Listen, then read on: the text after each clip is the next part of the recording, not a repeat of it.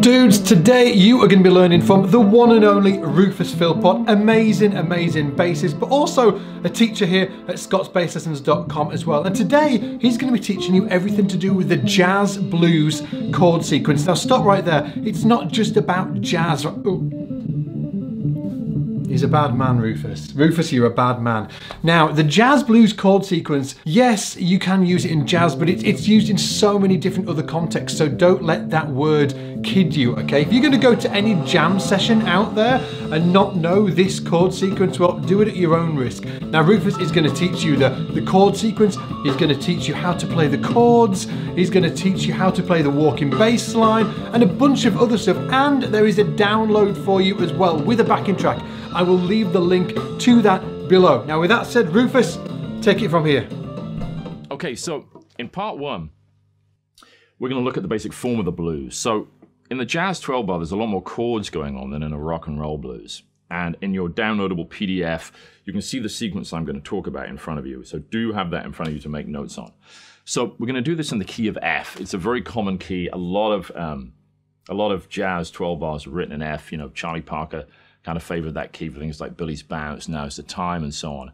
So rather than starting in the key of C, I'm going to get you guys going in F to start with. So in an F blues, going from the first bar, we have the one chord, the key of, we're in F, and it's an F dominant 7. Bar 2, B flat 7. Bar 3, back to F. Bar 4 can do many different things, but we're going to keep it simple and stay on the F7. Now, bar 5, B flat 7. Bar 6 often goes to a B diminished 7. Then back to F. Now, bar 8 goes to a D dominant 7, the 6th chord. And this is very different to rock and roll. Bar 9, we've got G minor 7. Bar 10, C7, the 5 chord. And then the last two bars, we have the turnaround. So instead of having a whole chord for the whole bar, we've got 2 chords per bar, so a chord every 2 beats. So we go, last 2 bars, we go F7, 1, 2, 3, 4, F7, D7, G minor, C, and that's it, back to F.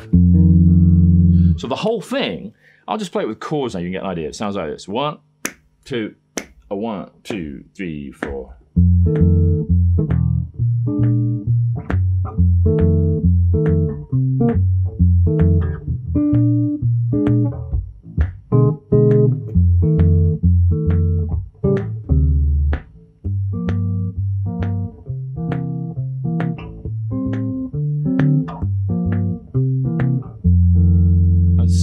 So that gives you the idea of it. Now I'll walk through that and you can see how this sounds when you have a walking line going through this. And what I did was I wrote out a bass line for you guys, and we're going to look at that a little later on, but I'll play that bass line for you now, and I'll play it with the chords and a drum little backing track, and you can hear how the whole thing sounds.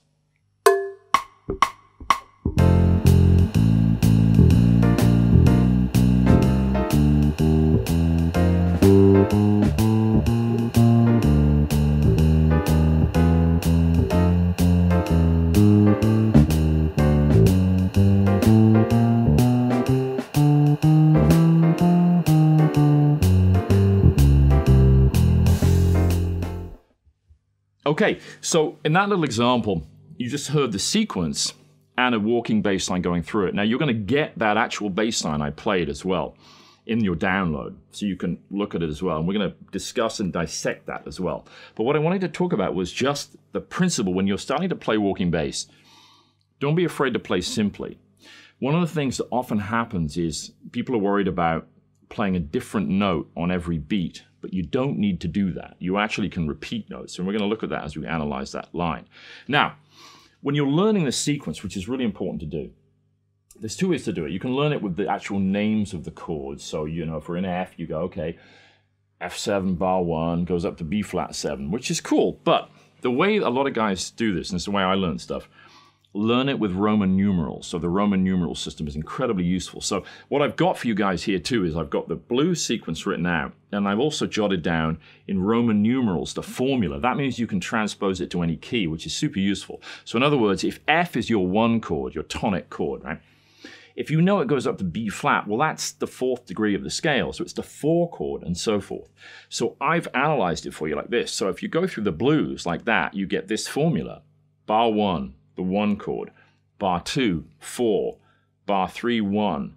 Bar 4, 1. Then on bar 5, up to the 4 chord, super important. Bar 6, often that sharp 4 diminished. So in the key of F, that was that B diminished 7. Then bar 7, back to the 1. And bar 8, the super important, the 6 chord, the dominant 7 there. For an F, it's a D7. Bar 9, 2 minor. Bar 10, the 5 dominant. And then bars 11 and 12, your turnaround. The simplest turnaround we can say is at 1, 6, 2, 5. So in F, it would go to 1 chord, F, 6, D7, 2 would be G minor, and 5, you guessed it, C7. That way, if you want to now learn a blues in B flat, you've got the formula in your head, and you're like, oh, well, 1 chord is B flat, then it goes to the 4 on bar 2, and so on. And you know, if you're fairly fluent with your scales, you'll know what a 6 chord is and a 2 from the root, and so forth. So this Roman numeral thing is super useful. And plus, just a kind of a real world tip, if you're playing on a gig and maybe someone calls a tune you don't know or something, it's very simple for someone to have to go, oh, it's just a 2-5 in F. There's a vamp on a tune. And what they mean, if they mean a 2-5 in the key of F, is it's the 2 chord, which is G minor, and the 5 is C.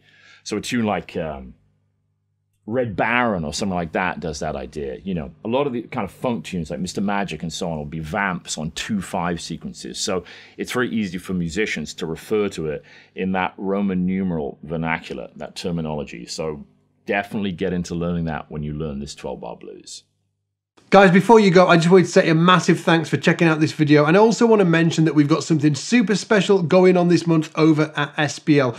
Recently, we debuted the SBL Mentors in the SBL membership, a brand new platform that lets you interact in real time with your favorite bass artists. The SBL Mentors are Gary Willis, Justin Rains, Michael League, Ian Allison, and a bunch of other amazing tutors. And here's the best part. We're running a limited time promotion this month, so you can actually try SBL free for 14 days and get $50 off an annual membership when you try it out, okay? So what I've done is I've put a link below so you can go over there, check it out, find out some more details, and hopefully I'll see you on the inside. Now, as always, take it easy, and I'll see you in the shed.